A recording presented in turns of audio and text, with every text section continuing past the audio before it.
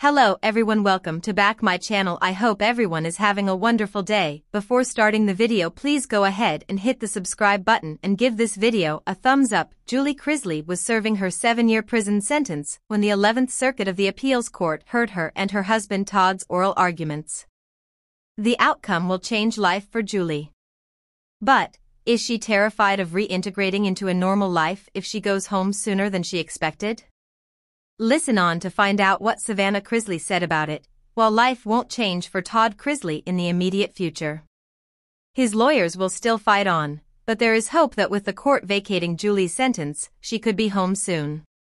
Essentially, the case against the former Chrisley Knows Best star lacked sufficient evidence for the sentence. So, she will be resentenced. Julie Chrisley lived in a Kentucky prison for 18 months. And Savannah Chrisley said that conditions were terrible. In fact, she even talked about strip searches and poisonous snakes. Plenty of critics do not believe that the mom of 4 should complain because they still believe that the former reality TV star deserved to be jailed. But, she might likely be home soon.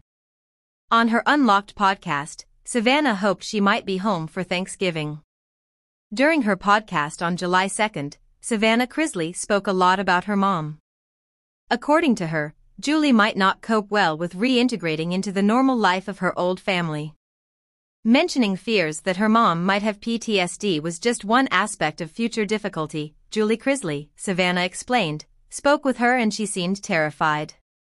Elaborating, the Chrisley Knows Best alum said, aside from that, she talked about being institutionalized. Her parents become so institutionalized, she added. So, she hated hearing her mother refer to herself as an inmate. After talking about the appeal finding, Savannah said that her mom will need therapy. That's because she seemed terrified that her daughter might go back to living by herself. What are your thoughts about the possibility that Julie Chrisley might be terrified of life if she gets sent home early from prison? Do you agree that she already sounds afraid of coping once she leaves the institutional environment? Thanks for watching this video and please subscribe our America People News YouTube channel for more update news.